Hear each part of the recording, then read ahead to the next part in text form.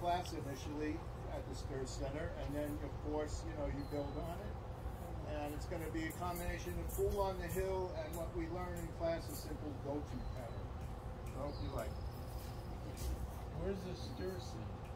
It's in Beaverton, Stuhr, The S-T-U-H-R. Stuhr Center is a senior center. In Beaverton. All kinds of classes and facilities over there for people just to get together. There's a lot of seniors that get together there just to have coffee in the mornings. And they got pool tables and weight rooms and Card games. But we all met in a drumming class that was offered. That's there. how this was formed.